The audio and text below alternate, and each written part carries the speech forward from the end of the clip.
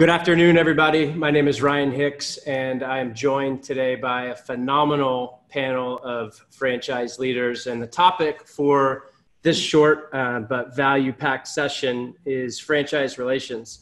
And to a lot of people, this may sound broad. It may sound obvious. Obviously, you want positive franchise relationships between you and your franchisees. But this is an extremely important topic and timely, especially as we're all facing headwinds with the economy and with this pandemic. And it's a fact that uncertain times create fear. They create strain, they create stress, and that stress is all aspects of business and life. So our goal today for this session is to give you some tangible takeaways that you can take back to your brand and improve franchise relations. So I'd like to start by having each of our rock star panelists go ahead and briefly introduce yourself. Tell us who you are, the organization that you represent, the size of the organization, your role, and if you so please, give us a fun fact about yourself. We'll start with you, Steve. Mr. Hockett, quick introduction. All right, Steve Hockett. I'm the CEO of Great Clips. We're headquartered out of Minneapolis. We've got 4,500 units. Few of them haven't opened or reopened yet from COVID. 1,100 franchisees. We operate 50 states in the U.S. and 4 provinces in Canada. And we're 100% franchise. We have 0 company salons, and we never will. Fun fact is I'm from a small town in South Dakota, so I'm many times the first person from South Dakota anybody's ever met. So, Ryan, that's all I got. Beautiful. I've never been to South Dakota myself. What about you, Jesse Kaiser? Jesse Kaiser. I live in St. Louis, Missouri.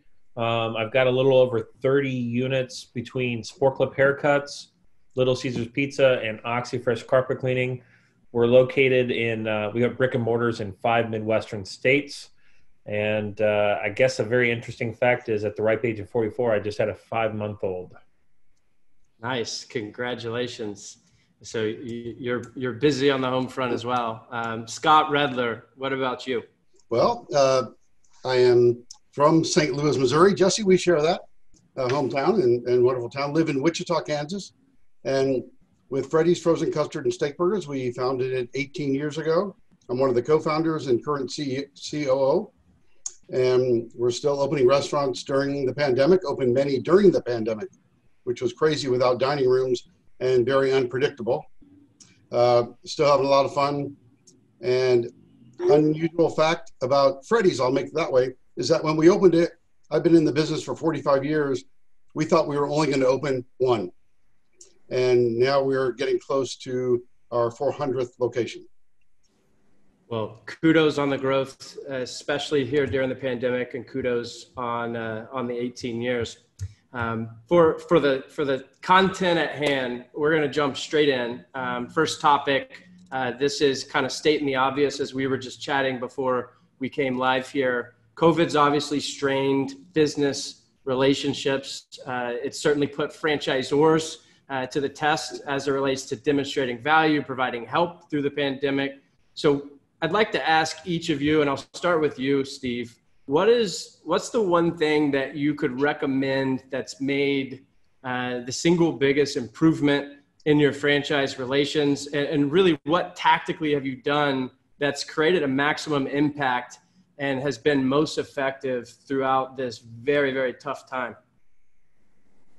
All right, Ryan, one of the things that we did early on, actually, I've got a top 10 list of lessons learned. I'm not going to go through all 10, but one of them that we learned early on is to do video communication with the franchisees. I was never into video. I mean, I'm on Zoom calls. I've been on 6 or 7 platforms thinking, I love in person, but right now we've had to do video. So my president, Rob Goggins, and I, we do, for months, we did a weekly video with the franchisees. Now we're to every couple weeks. They submit questions. We answer them. Video is an awesome storytelling medium, just like what we're doing here today. And it has changed how we communicate with franchisees. I'll be doing videos now, periodic, for the franchisees for the rest of my time at Great Clips. It has made a huge difference. Got it. Any others? You have a top 10. Any other impactful things come to mind? Yeah, number 7 on that list is make a few big decisions early and let the franchisees know we're in on them. We have never waived or suspended fees in our 38 years. We just don't believe that that's how you run a quality franchise system. Everybody pays the same thing, but we, within a couple days in mid-March, we waived fees, suspended fees, some of them out later this year. We also waived required salon operating hours. We had not done that either in our entire 38 years of building a franchise system, but it empowered franchisees. It gave them the ability to react as they needed as the world was closing in on them with mandated shutdowns and closures. And so some of those big decisions early, Ryan, were really important to the franchisees, to have them feel like we at Great Clips Inc. were in it with them. And that made a difference in building a bridge and saying, we're going to get through this by working together. Got it. And I'll kick it over to you, Scott. What say you in terms of the one thing or maybe a couple of things that you could recommend that has had the biggest impact for you and your organization as it relates to this topic? Well, one thing is that we own 30 corporate locations. And with 30 corporate locations, we were feeling everything and able to identify the issues and understood. I agree with Steve on the communication component. We've always had really wide open communications, and by utilizing our franchisees to assist us with many things that we had started and realizing what the pandemic was going to cause us to go through and how we were going to respond to get positive results, we utilize not only corporate staff, but our franchisees. And we have a relationship that is great, that utilizing people with the talents and skills on maybe someone who's done drive-throughs even more than we have, which is a big area of improvement for us, or escalating delivery programs faster than we thought we ever could or would, and taking it to that level. But we did it as a team. And it wasn't just corporate with an email or saying, all right, now we're doing this. Well, let's get everybody's opinion. Let's all work together, and we're going to come out better on the other side. And, we're very fortunate. We're running our year-to-date comps are positive. In business, you're either lucky or you're good. And we're good at some things. We're very lucky we have drive-throughs, and we realized that was going to be a strength during the pandemic and needed to execute at a level that was far beyond what we've ever thought we could. Got it. And we're going to dig into some of what you just said in a little bit more detail here in a minute. Jesse, I want to kick it to you. You're obviously the franchisee here on this panel representing multiple brands. Do you have any examples that stick out in your mind for how either any one of your franchisors have helped you throughout this time? I think I experienced the whole gambit between all the brands of different levels of support. Some I didn't see a whole lot of fee forgiveness. Some I saw a massive amount of fee forgiveness. I saw some that were giving me, as soon as the IFA had some information, things were changing every day almost. As soon as there was new information, like regarding the PPP loans, system-wide webinars, getting everyone in touch, the first round, but the second round's coming its way. So I experienced the whole gambit from that. Got it.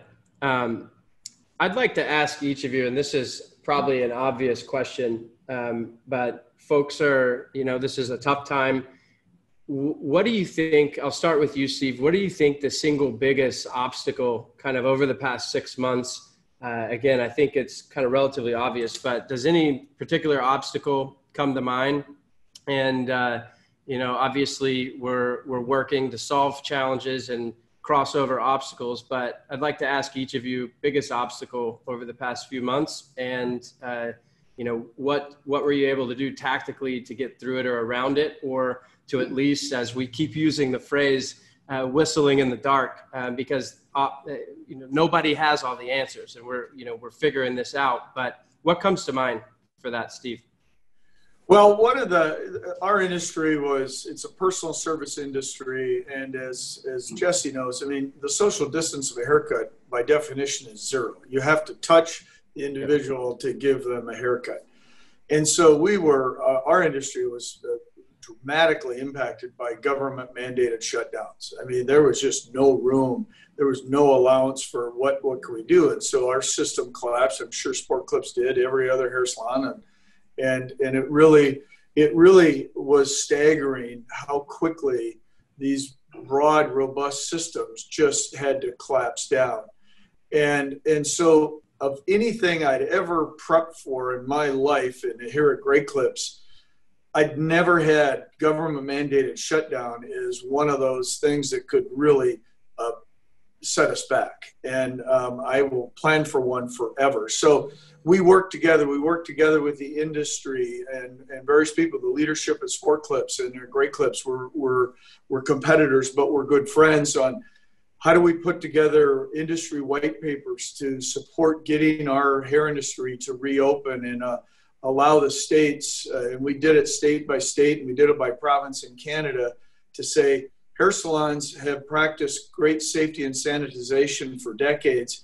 We can do this with COVID. And so we worked together to make sure that we could reopen. And so by April 1, we had 17 salons open out of 4,500. And then by June 1, we were back up over 3,500 open because we worked together and helped on behalf of all of our franchisees, whether it's Jesse's or the 1,100 at Great Clips, to really make sure that we tell the story of hair and why it can really thrive even in a COVID world.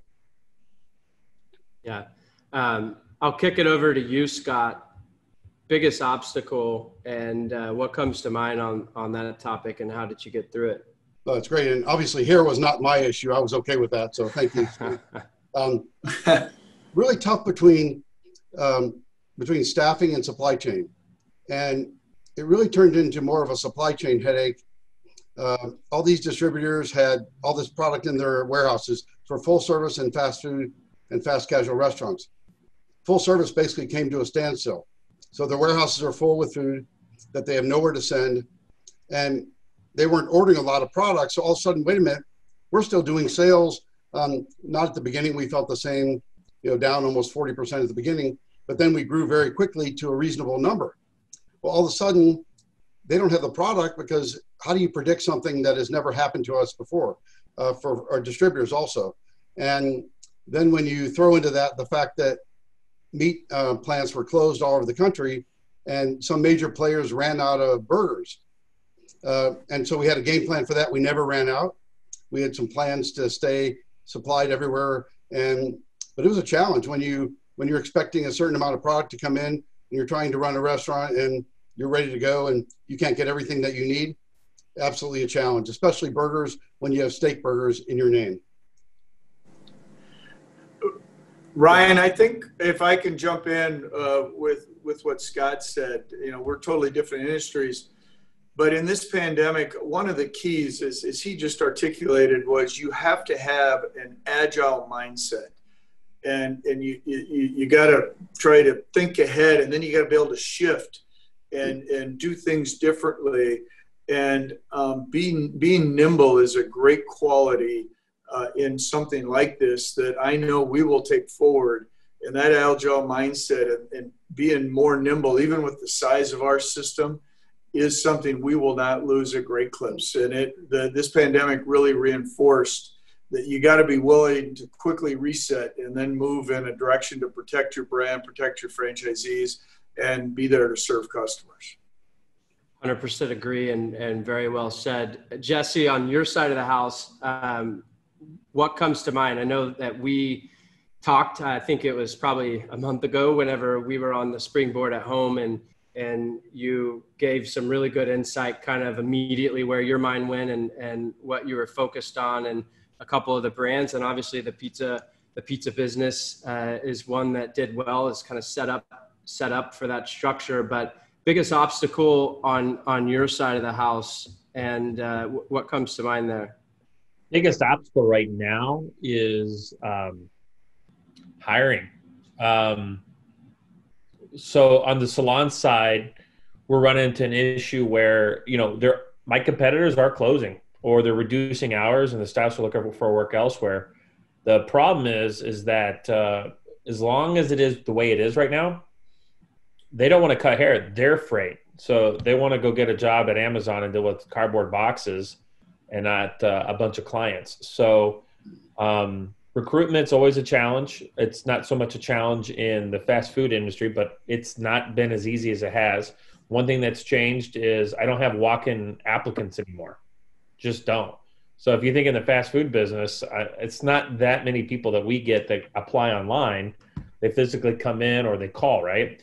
So all of our walk-in apps have just dried up. So we don't have the same number of, the pool is not the same. It's just not the same number of people to call upon to interview. So that's been one of the biggest challenges right now. And I don't really think it's anything to do with unemployment. I just think people's habits have changed, and people are fine being sequestered in their home a little longer now than they were a year ago. Yeah. And so I would presume that all of your brands have an advisory council. Has the advisory councils, and I know that Steve, as you just talked about, being nimble, and so the ideas are coming from everywhere. It's coming from the team. Scott, you talked about the team as well. But has the advisory council played a role? And what types of things did you do to help through this situation, provide the folks like Jesse in the audience the support? And again, I mentioned that nobody has all the answers, but do you have any practical advice around that topic of the advisory councils and have good ideas and tactical execution resulted from leveraging advisory councils? Well, we do. And, I think the way we have it set up, our country is set up into 4 quadrants, and we have advisory, franchisee from each group. And we've been strongly encouraging ideas and suggestions, and actually making calls and asking for ideas. And, what do you think? And we're all trying to get better. And as long as we're on the same page, it's going to work. And I think we've enhanced the number of times we meet with our advisory council, even though it is virtual. We're trying to make big decisions that sometimes cost a little bit to get done. And we want everyone's buy-off to make sure we're turning right when we should turn right and turning left when we should turn left. And I think when you get everybody talking about it, the idea comes out as a better idea, the team approach to it, and it's worked out great for us. Steve? Yeah, I would say the same, Ryan. Our advisory council right now has 21 or 22 franchisees on it. Obviously, given our scale is bigger than Scott's, so it works for us. We engaged them quickly. We generally have 3 meetings a year. They're all in person that run for a few days. That's how we use our advisory council. But in the COVID world where nobody's traveling, we initially had calls every 2 weeks. Then we stretched it out to every 3 or 4 weeks. And now this fall, we're going to 6 weeks in hopes next year that we can get back to our normal schedule. But the council has been we call it it's our marketing and advisory review council. So we don't use just a little different name, but it's the same thing. And they've come up with ideas that we've been working on. So that really just legitimizes what we do. We've come up with things where they've helped us rethink it. We've adapted some technology very quickly based on feedback from their role as franchisees. As Jesse said, the whole hiring, getting qualified applicants. And so our last meeting, there was a lot of back and forth, and we've made some changes in how we're helping the franchisees sourcing hairstylists and applicants. So yeah, I mean, that nimble word that I used before in being agile, we've done the same thing with our advisory council, and that's very helpful. You can't run with your head in the sand. You got to have it up, and the franchisees can help bring that perspective. And we have tried to maximize that even more so here in COVID. Yeah. Jesse, one way I'd like to frame this for you is obviously we have headwinds everywhere. It's just a weird time. And so there's a lot of talk about being nimble, which you have to be, and innovating and speed. And we've talked extensively about how initiatives that might typically take a year or 18 months to roll out methodically, those are happening in weeks or months, and things are moving quick. And so, have you experienced some angst or frustration with franchisors rolling things out too quickly, or acting too quickly? And have you experienced fellow franchisees being resistant to some of the change that franchisors are really being forced actually to do when they're listening to they're listening to the franchisees, but it's tough to please everybody. So what are your thoughts? What are your thoughts on that, and what have you experienced? Either myself or my brother sit on the advisory board for every one of our brands. So we get to see the whole spectrum. And just to circle back, I had one brand that didn't have a single advisory meeting the entire time of COVID. And they're doing fine. Like we're up, highest numbers we've ever had. So fine with that. Had another one where we don't meet very often, maybe 3 or 4 times a year. And so we just did those over the phone. Nothing changed, just updates. Then I had another brand that, we would have a monthly phone conference call. And that turned into twice a week in the very beginning on Zoom, and then broke out into all these huge task forces that were for everything from how do we get the stylists back in? How do we reopen the salons? What each state board standards are going to be different now? And how are we going to support the stores online more virtually? Now we got to deal with the sanitation checklist, things like that. And so Sport Clips in particular did a really good job with getting the advisory council and then a couple other trusted franchisees to work with the corporate office. So the task force were 50% franchisee, 50% of the people that get a W-2 from the corporation and would be, the executors of such things. We just help come up with the ideas. As far as resistance, 2 of the 3 businesses were deemed essential for me. So we didn't really shut down. We didn't really have to change a whole lot. Obviously with the salon business, we had to shut down. Then we got to reopen up, partial capacity in some states, new rules, dividers in some, all types of things. As far as as far as the franchisees complaining or having resistance, I don't think anything was rolled out very quick because we sat still for 4 to 6, 8 weeks with nothing to do other than plan about reopening. And I think everyone was just so happy to be reopened. And then there was pent up demand for the first couple weeks. Mm-hmm. Everyone was so busy. I mean, we had record weeks in so many of our salons, and then it slows down, right? And it's slowing down and it's starting to trickle back up. But, after about 3 or 4 weeks after our reopening, we noticed a 20 to 30% dip in client counts over last year. So those have been some of the challenges, but we haven't had much pushback on any of the changes. And partly most of the changes have been by the state board's mandate. So at that point, they're just like, you need to be compliant. Here's our national standard.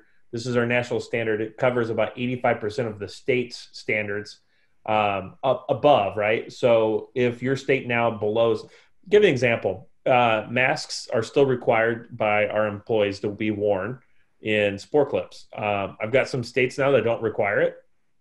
And we're still doing it just because it makes sense. And the surveys say the clients are more comfortable and feel safer when we're wearing them. So those are some things that you think people would push back on, but they just haven't. They just know that this is what we have to do to survive right now.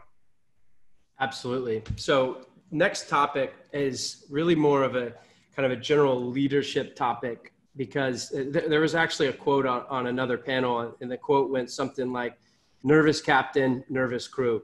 And the question is how do you calm down the troops, especially in this environment? Headcounts are down, capacity is limited. People, especially in the salon business, are reluctant to come out, and from the employee recruitment side, there's challenges. But how do you instill the faith throughout the organization that you keep your head down and things will come back to this? How are you leading through this and projecting what you need to instill in the organization? Steve, we'll start with you, sir. All right, couple things, Ryan. One, we've really focused on single issue communication. And so rather than bundling together, having a weekly update for the duration of COVID, We've been communicating with franchisees on single issue items. It's been huge for us. It allows the message to get out without the confusion.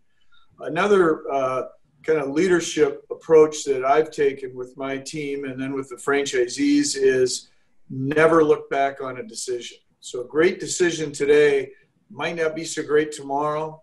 A great decision tomorrow might not be the best the next day, but never look back. You got to keep moving forward. You got to merge in with the speed of the situation.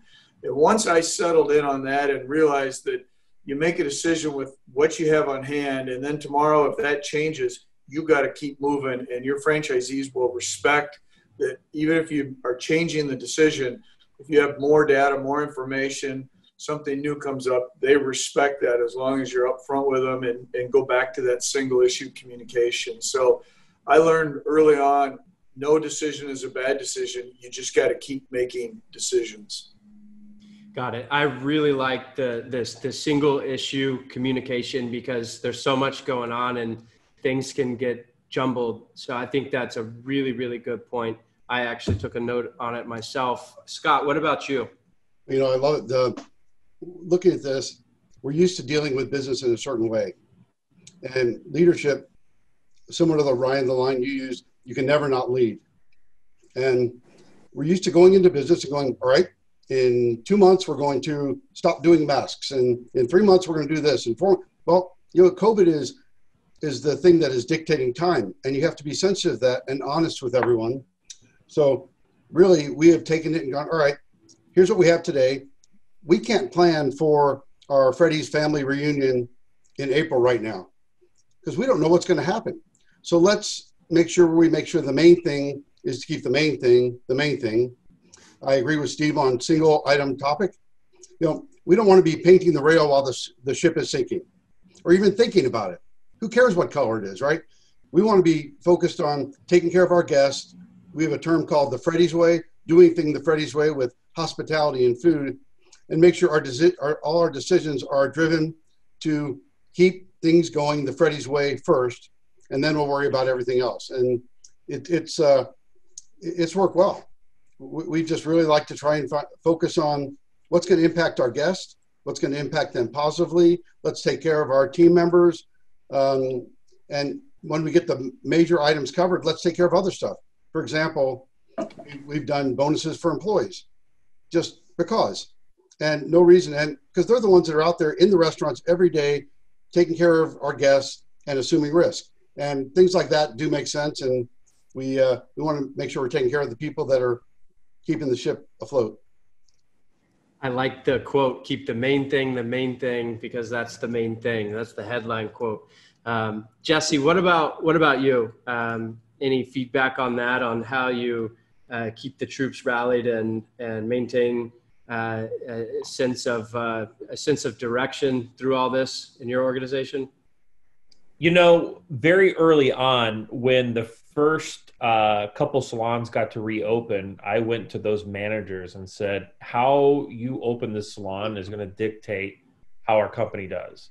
So if you get all your team members to come back, if you guys have great numbers, if everyone looks like they're having a good time and they're not scared, I get to open up all the other salons the same way because we're connected on social media. We've got a private Facebook group. I'm like, I need you to be vocal. I need you to be a cheerleader. And they did it. In fact, they even made some videos of pre-openings of this is what you should do in the salon before you open, or this is what you should do here.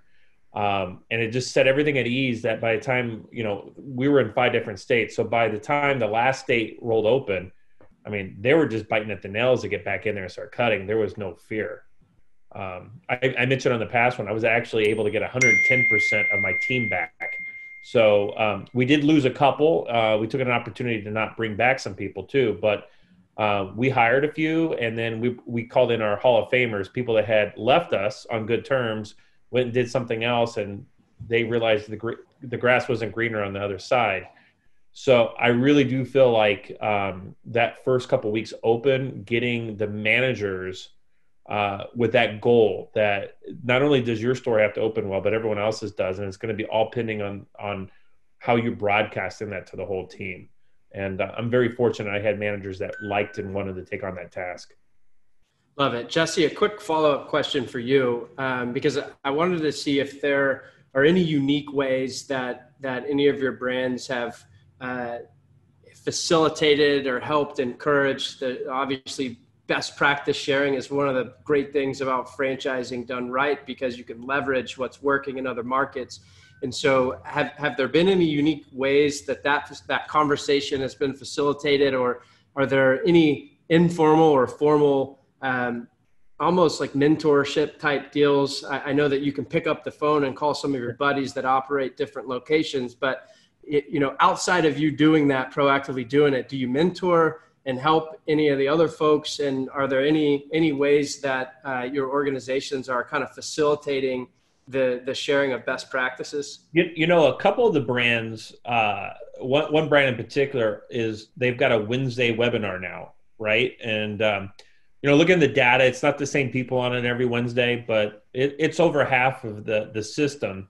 And the guys at Corp and the ladies at Corp, they got tired of talking all the time, so they started bringing out success stories of other franchisees. I've got COVID whiplash from it. I mean, it's just so much information.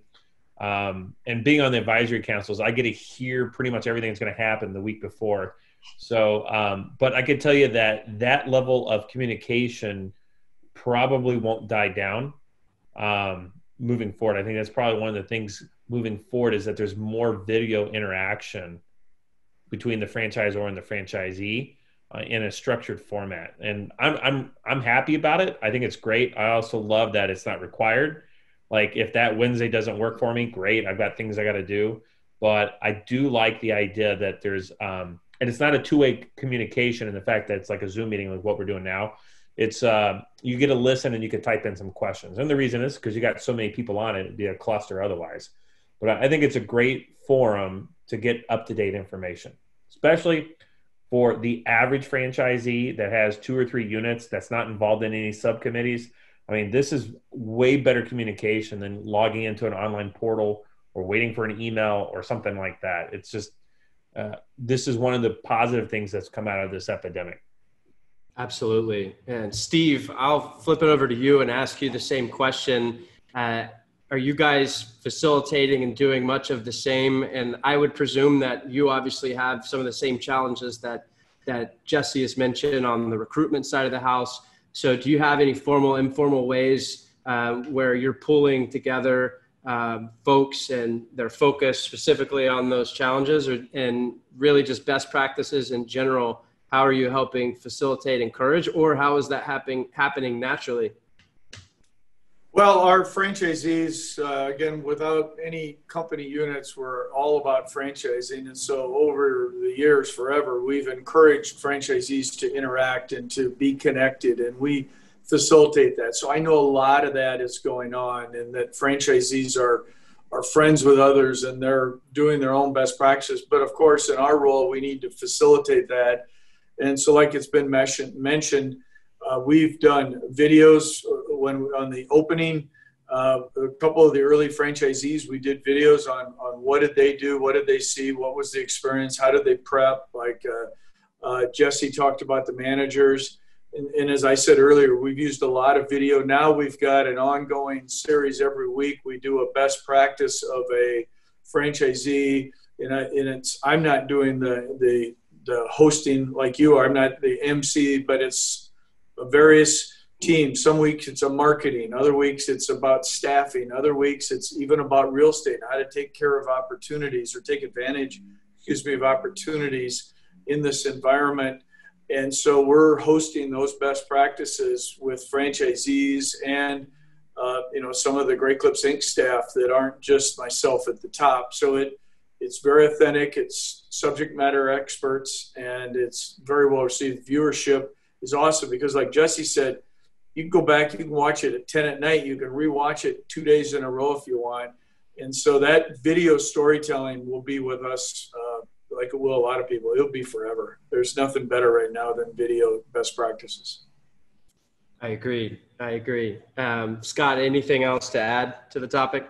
We do have a lot of franchisees that informally meet and talk weekly, which surprised us when we found out how many really do that. But the other thing that we shifted a bit going into, mentoring and helping. We have 30 FBCs, franchise business coaches, that typically travel half their life supporting franchisees and doing what we call operator assessment reports. And we put ourselves in the shoes of our franchisees, because we kind of are one with 30 corporate locations, and said, what kind of support or what can we offer? And we turned our FBCs into, calling restaurants and regional managers weekly. And when travel started again, instead of going out immediately and doing operator assessment reports and checking off the good, the bad, and we use it as support. To support our franchisees, what can we help you with? We're not here to fill out a checklist for you. We're here to help you where you need it and make sure you've got the support you need to keep the machine running. Absolutely. One question on the topic, franchise development. Some people beat me up and say it's franchise sales, not franchise development. Or actually, really, I think I would rather frame it in terms of reinvestment. So kind of a first precursor question, Steve, if you don't mind me asking, if you look at kind of the system as a whole, how many of the franchisees in your system are multi-unit franchisees, and are you seeing either maybe a reinvestment's not the right word, but are they growing their portfolio through this time for some of the single operators that are heavily hit, and just what's going on that side of the house? Well, we have 1,100 franchisees, Ryan. So I've got franchisees that have just come in and haven't opened up a unit to the largest one has 77. We are community-minded owner-operators. We don't allow private equity as franchisees. We never will.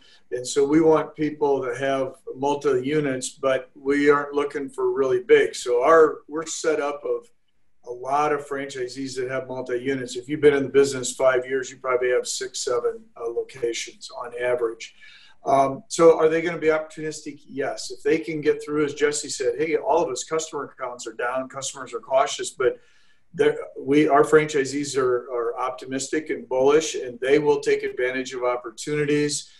We want every franchisee to succeed and come through this. Maybe not all of them will. Someone will decide, hey, I didn't like this business before COVID, and it's harder after COVID. I'm out. But we haven't seen a lot of that yet. But we think there's opportunities in our space to grow the Great Clips brand as we come out of COVID. We just added a new franchisee today, another one a couple days ago. So we're adding leases, we're adding franchisees, we're opening salons. And so we'll keep growing. Everything's at a muted pace, but we'll keep going. Got it. And we're winding down our time here. We have a couple of minutes left. I'd like to ask each of you just kind of final takeaway advice. We have 300 emerging franchisors right now in pods and learning in the reboot pods, and they're getting tactical questions answered. But general advice, I'd like each of you, general advice for these folks that are here to learn and they're trying to get through this like everyone else. We'll start with you, Scott. I think the main thing to understand is our normal business decision process that we've been used to for 5, 10, 15, 20, 30, 40, 50 years is different. We are making decisions based on what is happening around us that we cannot control. So we need to understand, I think nimble was a great word earlier, and understand the different scenarios that you might need to plan for. And as things change, don't be committed to going one direction or the other. Be free to change and try different things, because some are going to work better than others. Absolutely. Jesse, what say you? If I was a franchisor of an emerging brand, the thing I would keep top of mind is I've got a bunch of probably new franchisees, new to being a business owner. And this is a highly emotional time. And the only way you combat emotions is with facts and a steady hand. So I'd always be looking at the facts and not necessarily blowing smoke up someone's behind, but just actually saying, look, this is what the data is saying. This is where it's trending. This is the good news. This is the good news. And the dark cloud though, is some people aren't going to survive this for one reason or another. And maybe they just want out. Maybe they're still cash flowing positive, but they just can't handle the stomach aches anymore. I think it's really important that a franchisor can help facilitate an exit strategy for the franchisee that's ready to get out. That saves the location, helps the brand, and honestly, it's the right moral thing to do. Some of these people get into this expecting XYZ, and then something like this happens, and not everyone's built for it. So just creating an easier way for those that want to acquire. I can tell you, I'm acquiring right now. I'm not building new. And the only reason I'm not building new is I still think there's several months before landlords wake up and they've got to start giving me cheaper rent. But I'll acquire and I'll take over rents right now. But yeah, that's my advice, is just remember this is highly emotional, especially for the newbies in being a business owner. Thank you. Thank you for that perspective. That's awesome. And Steve, kick it over to you. All right. So I'm going to finish up, Ryan, with another one of my lessons learned. And it is always helpful to have relationships and connections everywhere. It's kind of a hassle pre-pandemic, but it will pay off in spades after any challenge like COVID. And the first couple months of this, we reached out and we talked with law firms, accounting firms, banks, franchise finance providers, the IFA, industry suppliers, other associations, state cosmetology boards, our competitors. We were very close with Sport Clips and many things as we were working together. So everybody, get your relationships going when times are good, because then you can lean on them when times are tough. And even a system as large as us and been around as long, we use that and called in on relationships to help our franchisees get through this. And I'm really glad that we have those and that we can count on them, and I'll keep working on building them going forward so we can use them. Beautiful. Well, gentlemen, thank you so much for the time. We're going to move over now to some Q&A. I think Steve's got to drop off because he is requested in another pod or whatever it may be, but we're going to go ahead and move over into some Q&A. And thank you so much, everybody, for the time here in this general session. So we're going to go ahead and draft some questions out there from some of the folks in the audience. All right, guys, so looks like we have a few questions come in. First question is really a combination of two folks. Andrew asked, and I'm probably going to butcher the last name, Andrew Gettig asked a question around franchise engagement. I think it was when we were talking about the Franchise Advisory Council. He was asking if all of the franchisees tune in for the FAC meetings, and how do you reach the ones that never tune in? And then the second question was asked by an anonymous attendee. Says, many of our centers are very independent, which is good in many ways, but how do you get all the centers engaged with HQ? And how do you change the ways of the independent guys to get their engagement? So I'll kick this over first to Scott. What say you? Yes, well, I would go back to the 80% of the people do 20% of the work, 20% do 80.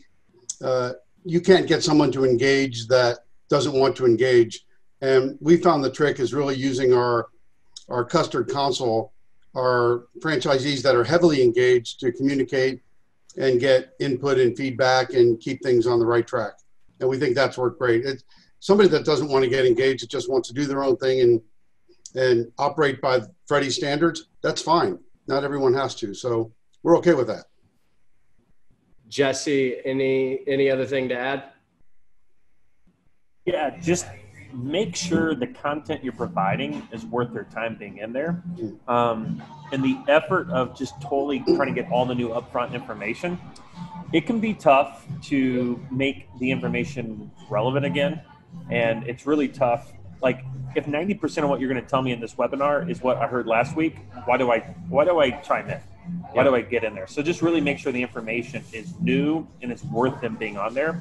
The other thing is, don't be too discouraged that you don't have everyone on all the time. I mean, they're running their business. They've got their own personal lives. And the other thing too, and I know Steve or Scott will attest with me on this, they all talk. So if they couldn't make it, they're calling someone and saying, what did I miss?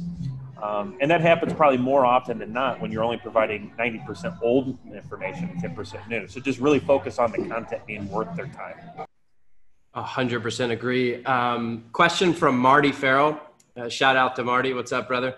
Do you think franchisee satisfaction and validation has improved over the past few months? I've seen a lot of that throughout my clients that I work with because of the responsiveness, because of the communication and all the things that we've been talking about. But how do you think franchisee satisfaction is in your organization compared to a pre-COVID level? Scott, we'll start with you.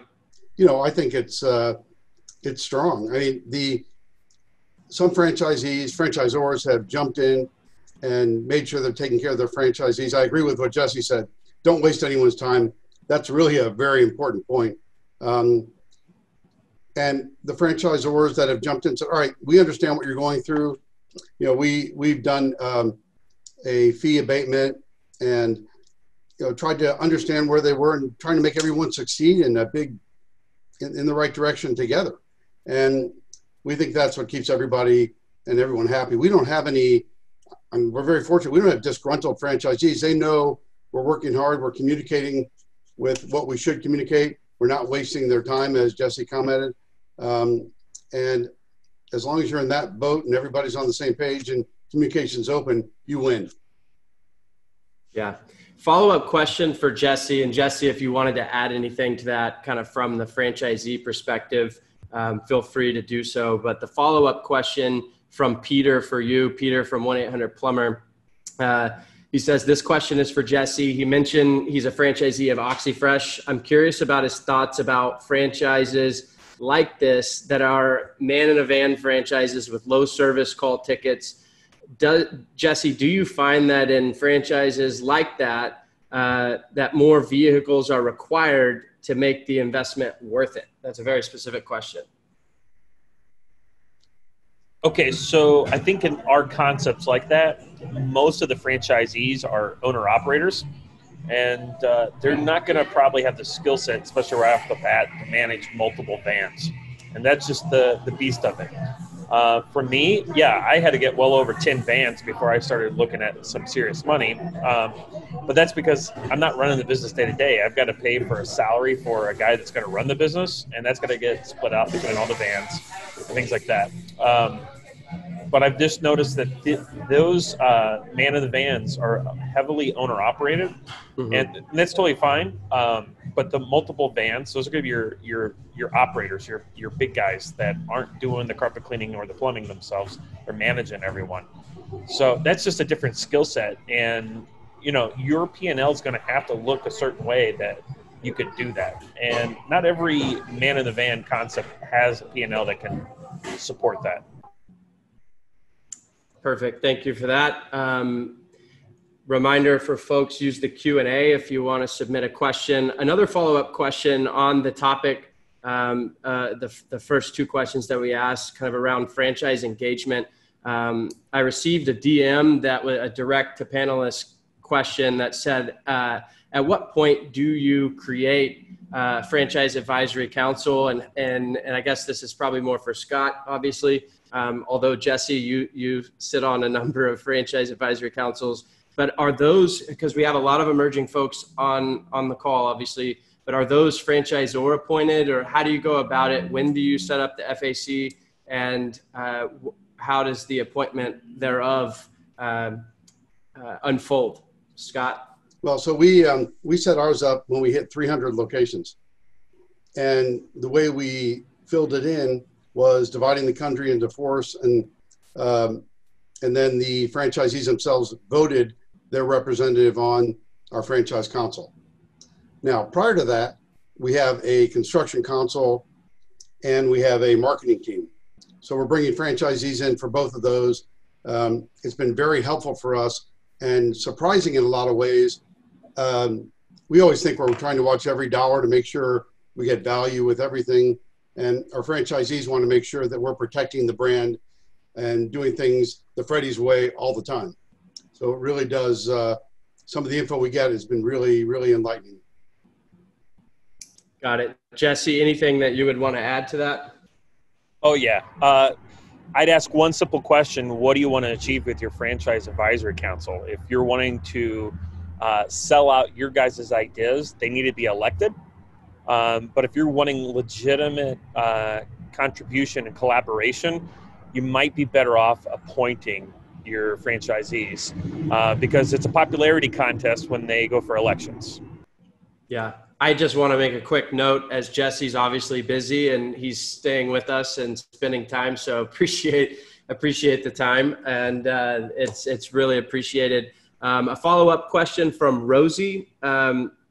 What conversations, and I think this is more general, it's on the topic of landlords. What conversations are people having with landlords as to rents and lease guarantees if they had to close? Either of you have any feedback on that question? I personally have been fortunate enough that I haven't had to close any locations during the pandemic. I could tell you most of my landlords were just like, pay me rent. There wasn't a whole lot. I did get a couple, hey, if you need a month or two put on the back end of your lease, we can do that. But I didn't get a whole lot. And I could tell you that when I'm coming up for my renewals, the best I'm getting right now is no bumps where there was a bump in the arm. I'm seeing it better with new construction now, but it's still not where it needs to be. It's still very low, but I don't think landlords have woke up yet. Got it. I agree with that all the way. And we're a landlord for some centers, and we were very, basically let someone take 2 months and add it to the end of next year or whatever. We want people to succeed and stay in business. But I think Jesse's right on. It hasn't hit them yet. When you start seeing some of the big players going bankrupt that have big leases everywhere, the number of open buildings are going to increase, and supply and demand are going to fix it for all of us. Beautiful. Jesse, one of the things that you briefly mentioned it whenever we were kind of in the early stages of the panel, but on the topic of recruitment, you mentioned that was one of your biggest challenges. I know that when you and I spoke about a month or so back, you talked about getting 110% of your folks, employees back kind of in that original time period, if you will, whenever you were reopening, because what you did is you went and you re-engaged employees from the past. And so I just wanted to invite you to add any more color to that, and then add anything to the topic of recruitment, because there's a lot of folks out there struggling with recruitment for all of the obvious reasons. Anything else that you would like to speak to or add to that? Yeah, I don't know if people are necessarily working for money. The only people coming from a retired sales guy, I mean, I think salespeople and the sales reps on this call are going to be the ones that are going to understand this. I think salespeople are the only ones that are able to articulate, if I have XYZ in income, I can do XYZ with my life. Everyone else on this planet just wants XYZ, and they can't make that transition. So when you're recruiting, you've got to be able to communicate what the vision of working with your team is actually going to be like, because that's going to attract people and give you a differential. So whether it's the culture in your store, or it's your long-term plan to keep them, or maybe, and I have this in my company, I have a philosophy called up and out. You're moving up in my company, or you're moving out. Like, you've got to go up. So if I don't have room, and a pyramid it's smaller at the top than it is at the bottom. If I don't have room for you to move up, you have an obligation to go find another job, go do that. I'm going to develop you nonetheless, because I know at the end of the day, the grass isn't greener over there, and you're going to come back to me with more experience, and you're going to move up in my company nonetheless. So that's been my strategy, is we're going to develop you, whether you're here for a year or 16 years, you're just going to get developed. That's what we're going to do. And so that's been one of my differentiators. So, what are you guys good at? That's the question. When you have employees, what do they say they like working with you guys about? Excellent advice. I love the philosophy up and out, or how you frame that. But gentlemen, thank you so much for the time. I've got a couple of announcements as we're going to move over into doing the pods. So first, if you're participating in the relaunch mentor sessions in the pods, as we did yesterday, and they were phenomenal, you need to have the Zoom desktop client. So go ahead and make sure that you're logged in from your computer. There's a link in the email that you received with the agenda, and it shows you where you can download that. We have a number of folks that tried to call in, but you need the desktop client. So go check your email or look in the chat box. We'll put it there so that you have that. And then the second announcement, these shirts are really awesome. This is some phenomenal swag. The material's amazing. It's not too late to submit your before and after photos, or before and after videos. We'd love to encourage everybody to submit those. So after this session, change into your shirt for the session. On the back side of this panel, as you noticed yesterday, it took 10 or so minutes to get everything facilitated. But that's because on the back end, we're matching everybody into the right pods. So if you need to go hop and change into your shirt, do it now. It could be a shirt from past Springboards, or it could be this shirt. And then speed back over, and we're going to go into the mentor pods. And gentlemen, thank you again. And we'll see you in the pods.